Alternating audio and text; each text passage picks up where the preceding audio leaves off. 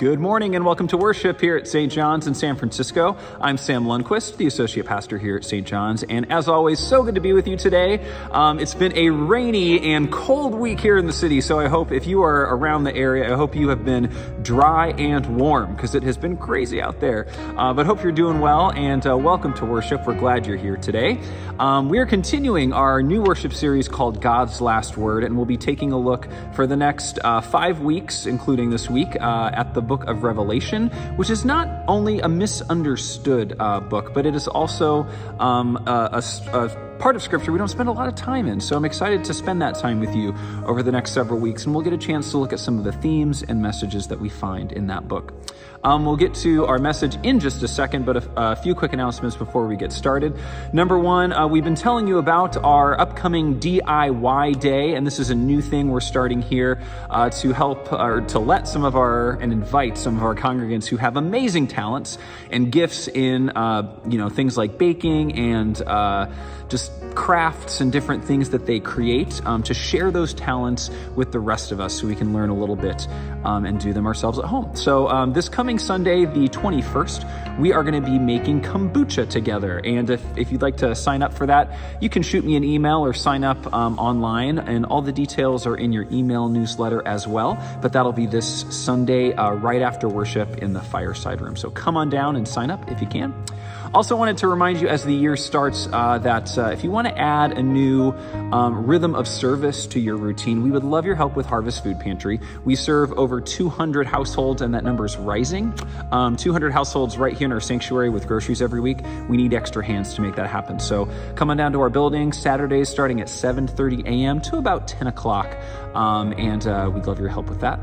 Also wanted to remind you in terms of new rhythms to start your year, we have our meditation gathering every first, third, and if there's a fifth Wednesday, right here in our chapel. That's our downtime meditation time, and it is a mix of guided and self-guided meditation, and it is just a way to practice spending time in stillness, spending time in silence, and how that can you can bring that into the rest of your life with a little bit more peace and a little more calm.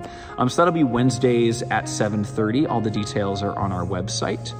Also coming up, confirmation classes. If you have a middle schooler or a high schooler, we would love to know if they're interested in confirmation. We'll be having our confirmation classes the first couple weeks in February. Pastor Teresa has all the details, so you can shoot her an email to get signed up for that. Everything else that's going on in the life of our community, you will always find on our website, as well as our email newsletter. So make sure that you check those out and you're signed up for that. But also, we wanted to remind you that we are always holding you in prayer throughout the week. And that includes you, even if you're not with us physically. Everyone who's connected to our St. John's family is in our prayers throughout the week. And if you have something special you'd like to share with us, and we'll send that to our prayer team and our pastoral team, the information to do so is on your screen. And finally, if you would like to respond to our ministry with your generosity, we are always very grateful for that. It is through your generosity that we're able to not only create this virtual space and share our messages online, but all of the things we do, from our Harvest Food Pantry to our meditation time to our workshops here that we offer here at St. John's. That all happens through your generosity and your giving. The information to give is on your screen now. We are very, very grateful for your gifts. I hope you're doing well, and do know that we are holding you in prayer now and throughout the week, and you are such an important part of our St. John's family. With that, let us gather, let us quiet our hearts, quiet our spirits as we gather for worship.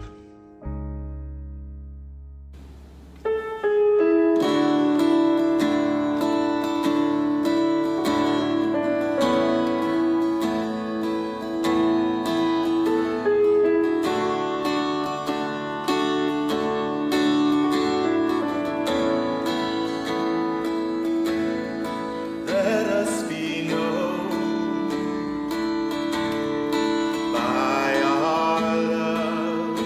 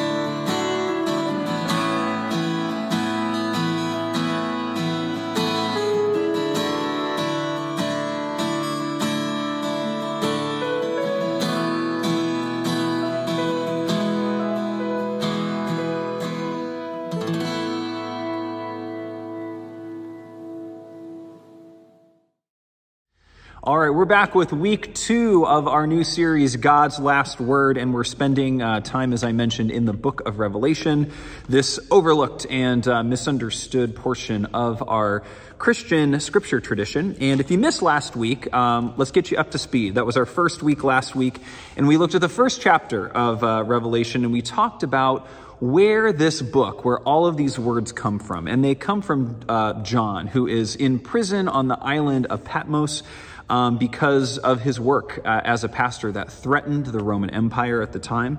And he's worried about his well-being and his safety, as well as the well-being and safety of his followers who are out in different churches all across the region. And they're under violent threat by the empire that's around him. And so out of that fear and out of that concern, he doesn't have a lot of power, but he has the power to write. So he creates this epic imaginary poem to send to his people that is there to encourage them, to inspire them, to strengthen them, and move them in this incredibly difficult and challenging time. And it begins, last week we spoke about, it begins with Jesus. It begins with fixing the eyes of his people on this bright light of Christ that shines brighter than anything that they might be facing in their own lives. And that bright, bright light is still present with them, even in circumstances that are hopeless, that reminds them that God is there seeing them and will bring them new life, even though it might not seem like it at the time. And so today we're moving into chapter 2. And in our chapter 2 and 3, we'll only be reading a little bit of chapter 2 today. And John's vision continues. And he takes a look, Jesus is speaking to 7 churches that John leads. And our reading today is the first of those 7 statements. So hear these words from the book of Revelation, chapter 2. Write this to the angel of the church in Ephesus. These are the words of the one who holds the 7 stars in his right hand and walks among the 7 gold lampstands. I know your works, your labor, and your endurance. I also know that you don't put up with those who are evil. You have tested those who say they are apostles but are not, and you found them to be liars. You have shown endurance and put up with a lot for my name's sake, and you haven't gotten tired. But I have this against you. You have let go of the love you had at first. So remember the high point from which you have fallen. Change your hearts and lives and do the things you did at first. If you don't, I'm coming to you. I will move your lampstand from its place if you don't change your hearts and lives. But you have this in your favor. You hate what the Nicolaitans are doing, and I also hate. If you can hear, listen to what the Spirit is saying to the churches. I will allow those who emerge victorious to eat from the tree of life, which is in God's paradise. So 7 churches. John today points our attention to 7 different communities that he's connected to as a pastor. It just so happens, as I have been looking back on my own spiritual life, that is the number of different denominations and church communities that I've been a part of during my life. And that's not just passing through or visiting, it's an active participant in 7 different communities. The first ones I didn't really get to pick. I was born into a tiny little Presby church in East Moline, Illinois. That was my grandparents' church. Then we started going to an evangelical covenant church, which is honestly very similar to a traditional mainline church. It's a traditional Swedish denomination, but that was my other grandparents' church. They went there. My family moved, and I found myself at an evangelical free church for a while, and then for a bit, I got back with the Presbys. Then I went off to college and started to, pick my own paths and make my own decisions. And in college, I spent 4 years as part of a Black Pentecostal community.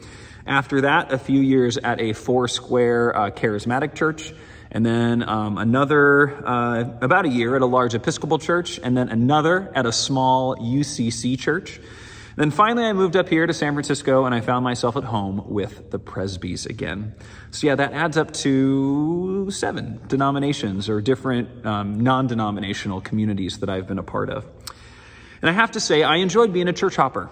I found it really fun because each one of those communities taught me something different about my faith, about who God is, about what Christianity can be, and it opened me up to all sorts of different people and the ways that they do things. At the Pentecostal church, I saw how the Spirit physically moved people. We sang and jumped and shouted and danced, sometimes for 3 hours during our services, and I left church sweaty. The Foursquare church that I was a part of really showed me, I think for the first time, a community that was really connected and really did life together and shared things together and built strong relationships with one another. The Episcopal Church helped me think deeper and slow down a little bit. I got to hear lectures from amazing people. Desmond Tutu showed up at one point, which was incredible. And the church introduced me to spiritual practices like centering prayer and meditation. At that small UCC church, we always had a pop song in the middle of our service so we could really make note of the ways that God is connecting to our everyday lives. And honestly, we probably wouldn't have a Dolly Church if I hadn't experienced that at this UCC church. There was something really special about all these communities, and I really felt connected, or a part of me felt connected to each one of them in a different way. But of course, they weren't perfect. Some of them were definitely not perfect for all sorts of reasons. And I realize now that looking back at that time, a part of me was looking for a perfect place. I needed a perfect place. I wanted a place that did it right, where I felt safe and right. And that's the reason I jumped around, was because I just didn't find it. And I kept moving until I found it. It took a while for me to realize that perfection was never going to happen. And eventually, I discovered that God had something even better in mind. Well, Revelation, as we heard last week, it means to lift the veil, to go behind the curtain, so to speak. And this week, our scripture lifts the veil on 7 churches to show us what's going on behind the scenes. First, here are the ones, we heard about one today. Here's the ones we didn't hear about. One church is a poor church, but a faithful church.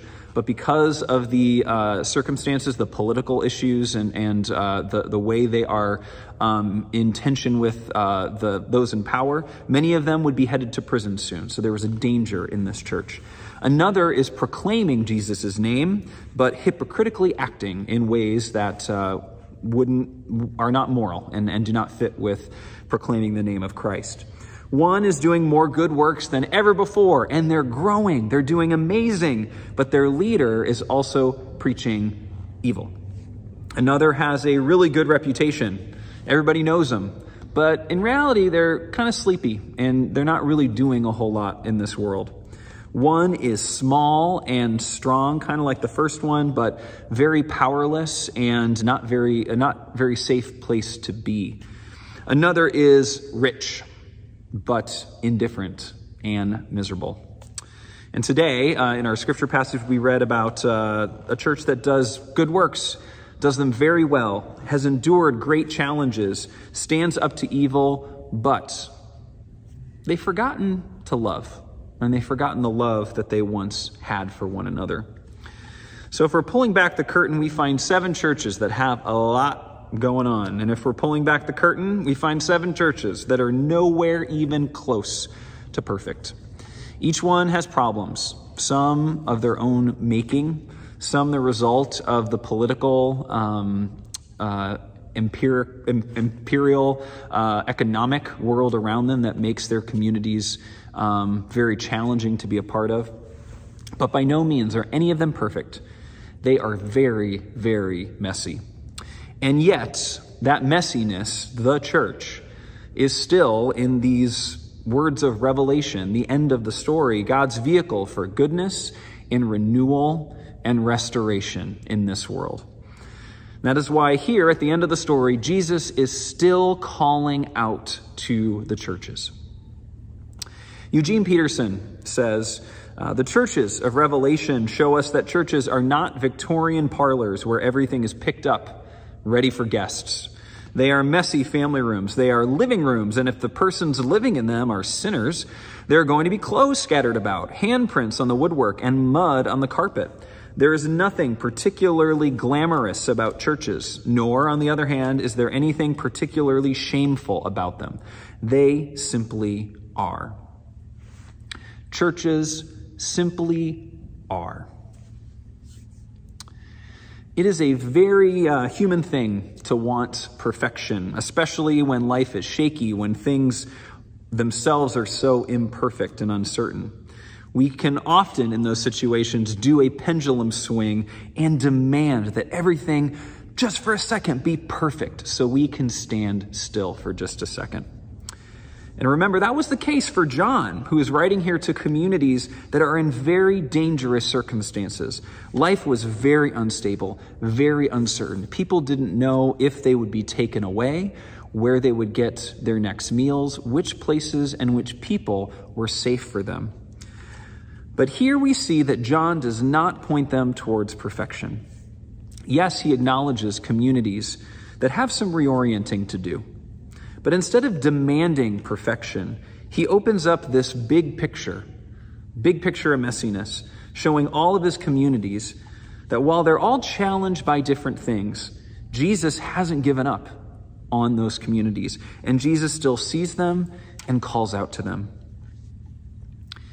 When we make perfection our goal, we lose something, because perfection is impossible. And the pursuit of it leads us to frustration, to disappointment.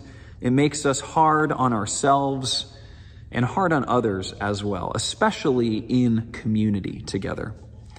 And so instead, here in God's last word of Revelation, we see this reminder that we need messiness in community. There is something in that messiness that saves us, but only if we're open to it. And that's why John's words, they end with Jesus repeating one thing over and over and over again. At the end of each of these proclamations, Jesus says, if you can hear, listen to what the Spirit is saying. So instead of a community of perfection, John calls out to his people to be a messy community that listens. Messy communities try new things. They're not afraid to do that. And they listen to the wisdom of what happens when they try new things, and then they try things again. Messy communities know that differences are a good and wonderful thing, and messy communities listen to the true and different experiences that people have. Messy communities allow people to make mistakes, to fall, to fail, and then give them words of compassion and encouragement to listen to. Messy communities listen to the concerns of their people and move their energy into caring for people whose lives have gotten a bit messy. Messy communities listen to their neighbors and risk opening their doors and their resources to respond to the needs of this world. Communities that demand perfection have one way of doing things. Messy communities listen and move with the Spirit. They recognize with joy that we will never quite get it right, because that is real and that is human, and that is how we grow. If you were here in the building, you may have noticed, or you would notice, that we got our carpet cleaned within the last week. It looks all bright and shiny and new because we had made it pretty messy. We had wax stains from Christmas Eve. We had paint stains from art projects. We had dog hair from all of our furry friends that we love on Sundays. We had mud from rainy days when people came in just because they needed a warm and dry place for shelter. We had chocolate blobs from cookies and brownies, and barbecue sauce stains from potlucks, and banana goo from our food pantry on Saturdays. The carpet was messy. It wasn't perfect. And that is good. That is so, so good. Because it means that people live here and love here as best as they can. And all those carpet stains that you guys all made, I did too, they added to the scratches on the floors and the nicks on the walls and the chips in the paint that have come from all of the ways that this messy community has opened up its doors and listened to the Spirit and loved for over 150 years. You are a messy community, St. John's. I'm proud to be a part of it. And I wouldn't have it any other way for us. You have opened your doors for other messy people to know that they are seen and safe and sound and accepted here, no matter what they're going through, no matter what messiness is in their life. You have shared life's wisdom and life's encouragement with others and helped them in life's messy moments. So I pray that we keep being messy. May we be a messy people, St. John's, with open hearts, always listening to where the Spirit is calling us, towards one another, towards our neighbors, and towards our amazing God, who sees us and loves us exactly how we are. Amen. My friends, it has been a pleasure and a joy, as it always is, to be with you in this time of worship and this time of praising and proclaiming our amazing God and the love that God has for us. May you go into this week being messy, risk a little bit, love a little bit more, have some courage, and have some trust that there is a God above you that loves you so much and sees you. Christ walks this earth with you, your constant friend, your constant companion, and the Holy Spirit dwells within you always, warming your heart with the words, I love you. May you go in peace and go in love. Amen.